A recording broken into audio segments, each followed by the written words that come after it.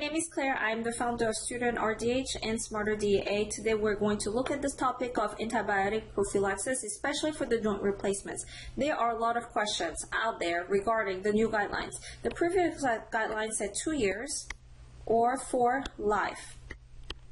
Well, this is not the case anymore, and I will show you where you can find the information to back up your argument about there is no need for antibiotic prophylaxis unless the patient has a serious condition and the orthopedic surgeon said so.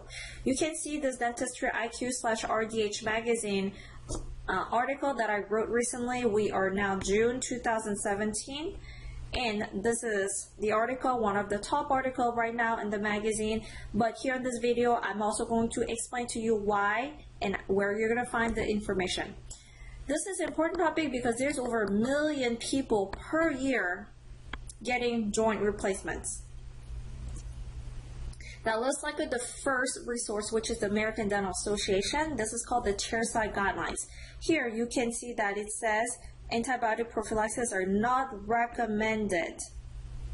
Okay, but you have to consult with the orthopedic surgeon and the patient as well.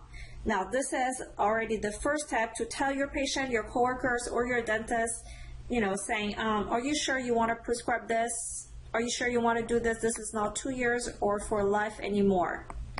Let's look at the next reference. This is the American Dental Association, and if I go over here, I'm actually just going to click it right now, and you are going to see that this is within the website, within prosthetic joint infections. I want you to pay attention to this part. Dental procedures that include gingival manipulation, mucosal incision, antibiotic prophylaxis should be considered only after consultation with the surgeon. What's important here is that not all dental procedures need to even consider antibiotics. If you're doing fluoride, if you're doing simple fillings, you're not even touching the soft tissues, that's not even a question. So you don't have to have a headache over that, first of all. And you can go to the website right now and find this. Now let's look at this. JADA is the journal of the American Dental Association. They went through the systematic review. What is a systematic review? Well, you take, for example, 50, 100 research done on the same topic, you gather them together, and you come up with a new conclusion. That is a systematic review in brief. And that's what they did.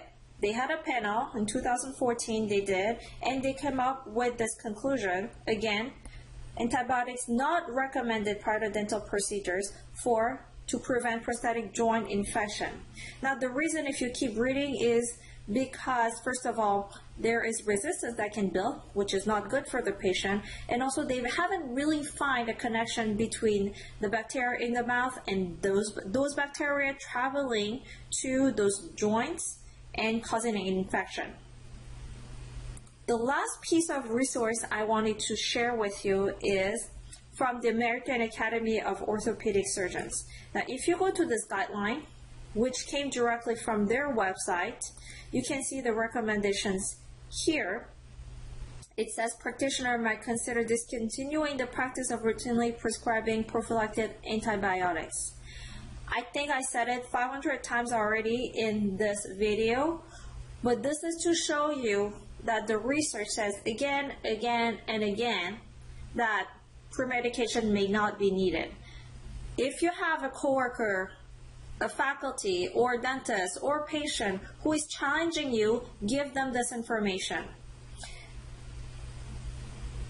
This is a very long, probably about 150-page research guideline, but if you go to page 75, you have recommendation number 1. If you go to page 100, you have number 2, and go to page 110, you have recommendation number 3. So you can have the patient or your dentist or even the orthopedic surgeon read it and get convinced that you are saying the right information.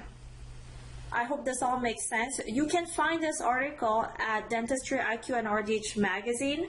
It is the newest article about antibiotic prophylaxis. I am actually not trying to explain the science behind it and why, but I'm just giving you the resources with the links that you can click on directly to find this information.